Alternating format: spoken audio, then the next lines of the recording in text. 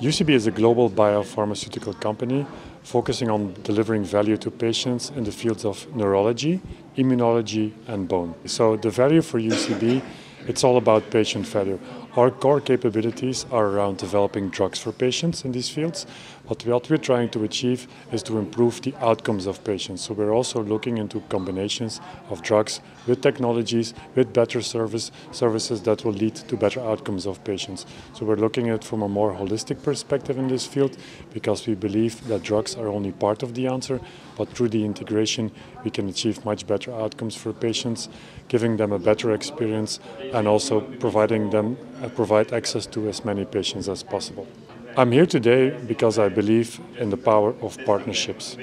Our core capabilities are around drug development and commercialization, but we see that in the space of digital health, so much is happening. So many great other companies are working also in this field, trying to improve the outcomes. So I'm seeking for partnerships in the field of neurology, especially epilepsy and Parkinson, to work together to transform the way care is provided and finally to improve the outcomes of patients living with these severe diseases. The main challenges that patients with epilepsy face are centered around the awareness of the disease, really understanding well what it's about, what it means to them, not only for them, but also for the family and the people surrounding patients with epilepsy. So it starts with really understanding what the disease really is and how they can manage their disease.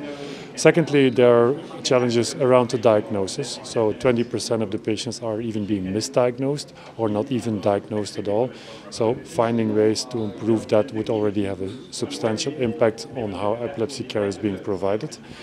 Also in terms from the drug treatment, we know that 30% of patients don't respond to drugs as well.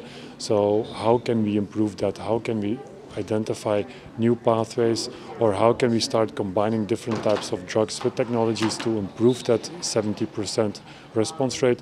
That would already be a lot. And last but not least, it's a chronic disease. So living with a disease for a long time, for the rest of your life, is very difficult to manage. So we are seeking solutions, and patients are seeking solutions that keep them engaged in the management of their disease to see, are we really striving for the best outcomes or not?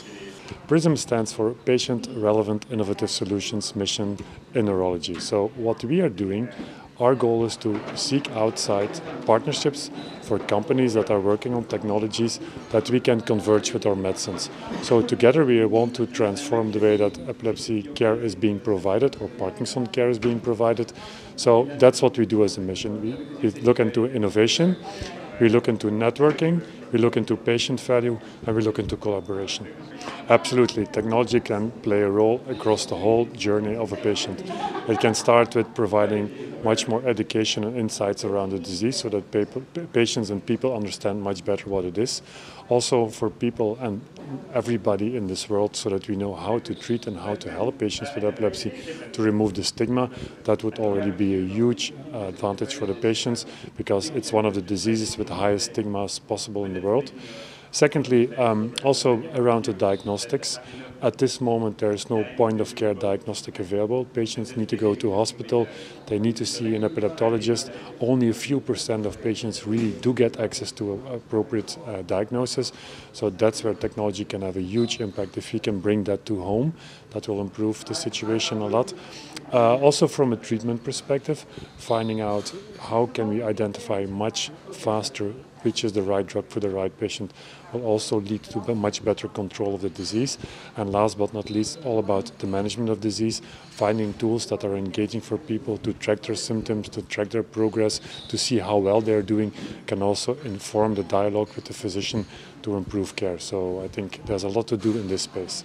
We are looking for partners where we can really identify a win-win situation in the context of patient value. So our first goal in the way that we look into partners is, do they have the potential to work with us and to improve the outcomes for epilepsy and Parkinson patients? If that is true, then we go much more into what types of technologies are there. Is it a diagnostic? Is it a maintenance tool? Is it a new digital therapeutic? Everything can be of value to patients, but we need to be sure that they have the right technology, the right purpose. And then, of course, it's also about how do we partner. So we also need to identify what type of partnerships we envision together with that company. So that's how we approach it. What UCB can offer multiple things. We have established a solid foundation and a strong leadership in the field of neurology, especially in epilepsy. So we as a company, we can provide access to that whole scientific community, which we built over time, over the last 20 years. That is one. We also are very transparent and open in sharing our data and our knowledge and our expertise.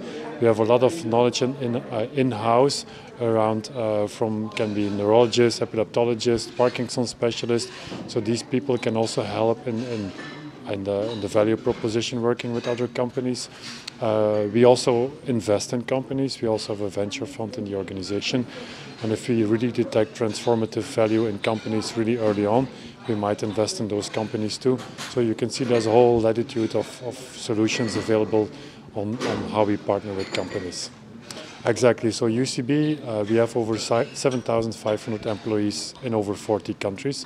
Our main focus is in areas like US, Europe, China, Brazil. These are the key markets for us, where we also have a commercial organization, so we can also offer access from that perspective.